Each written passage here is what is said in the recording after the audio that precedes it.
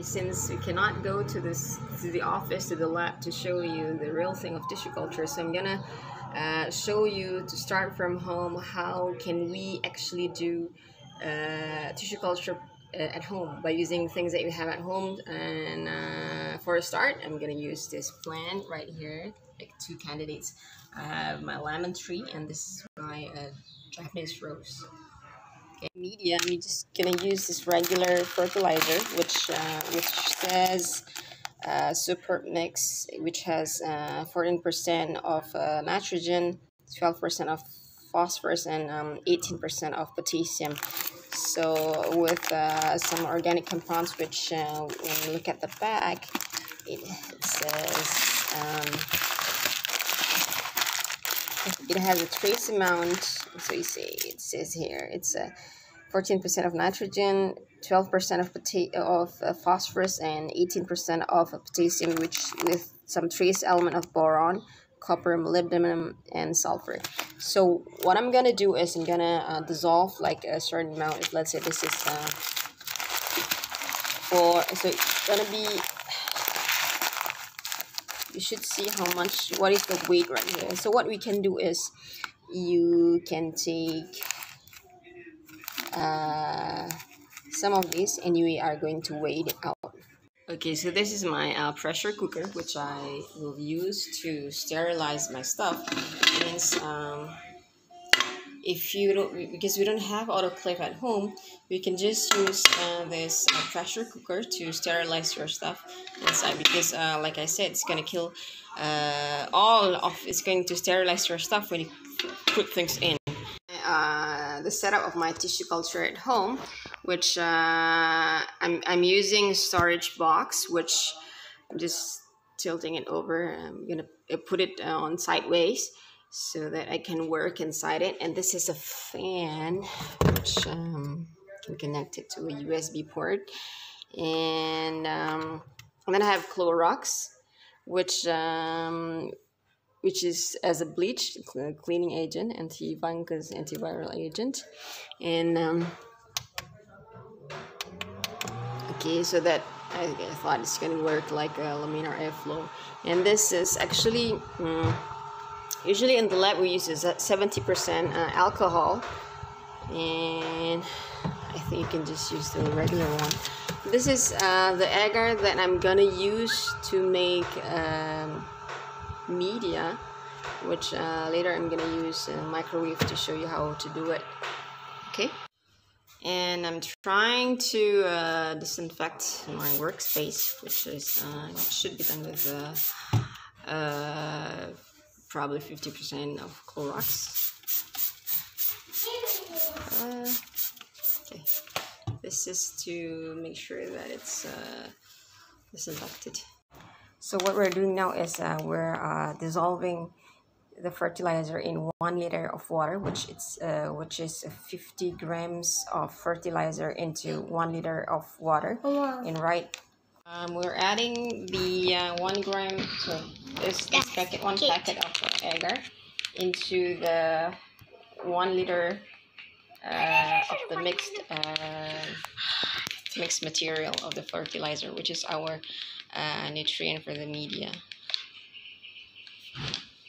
We're going to pour everything in. So we're keeping it into the microwave, and set the timer different voltage if you think it would sterilize your stuff. This is 800 watt, which is the highest that it can go. And let's see how long. 7 minutes. These are some of the ingredients that I have, which has been sterilized, which I've already. This is 50% Clorox, which is 50 parts water, 50 parts Clorox. I have sanitized this in because and I dipped my tweezers and my knife into this Clorox, 50% Clorox. So while waiting for the water, so this is the setup. Okay, so I have already sanitized everything in the space to make sure that it's clean. Since my gel has solidified, so I'm putting everything inside my workspace. which you can see this is hand sanitizer for your hands, and then I have disinfectant,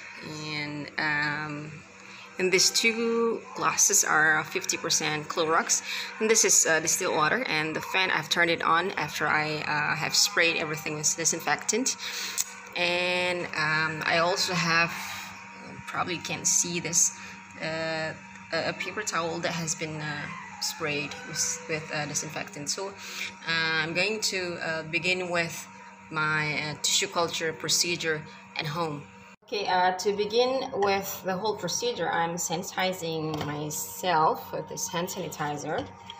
Okay, and I've turned on the fan, and that serves as something that works just like the laminar airflow. And I have also disinfected the whole side of this media that I have.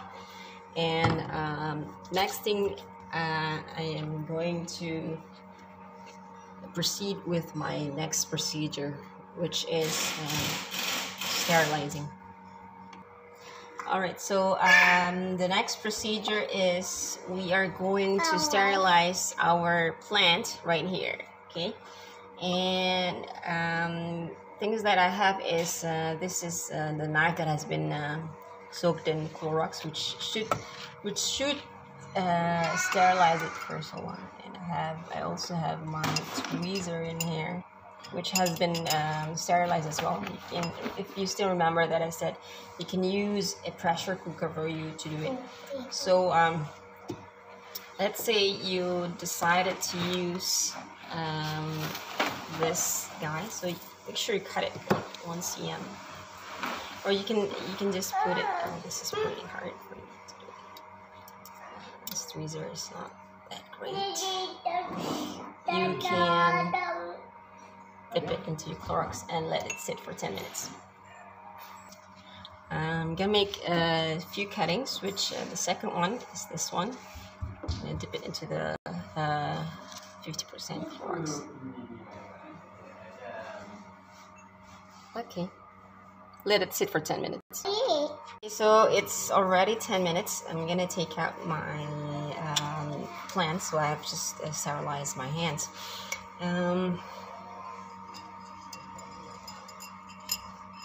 Okay, and this guy, what I'm gonna do is I should cut them actually into smaller pieces, so that we can put the small pieces into the media. But we need to wash them first for 3 times.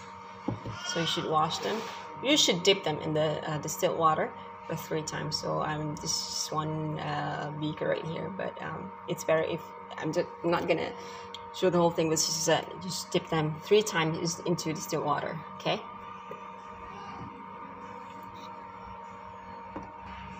Actually, you need to have a clean paper towels, which has been disinfected. So this one has already been disinfected like for a few times, so that you can cut them up.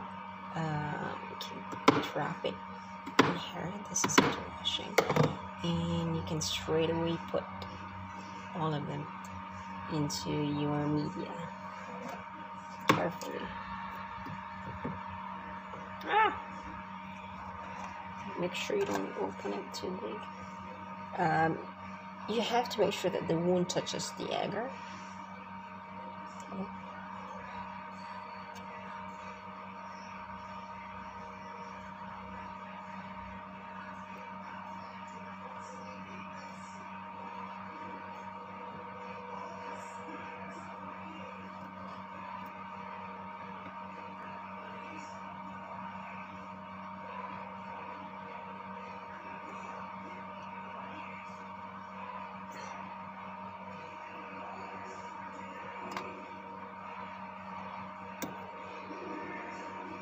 Okay, and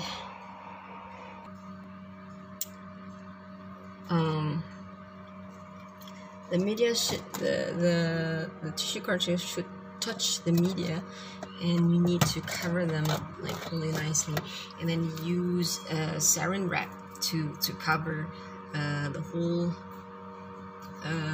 tissue culture box.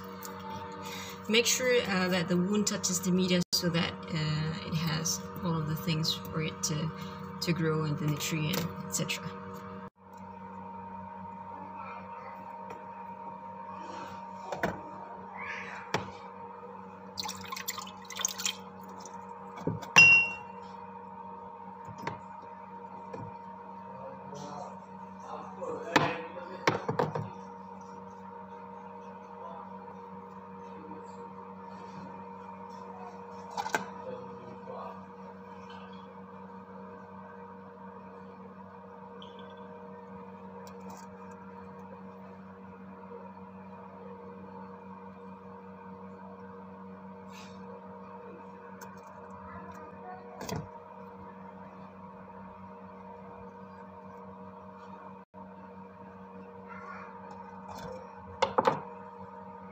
And next, we need to find a proper place to store our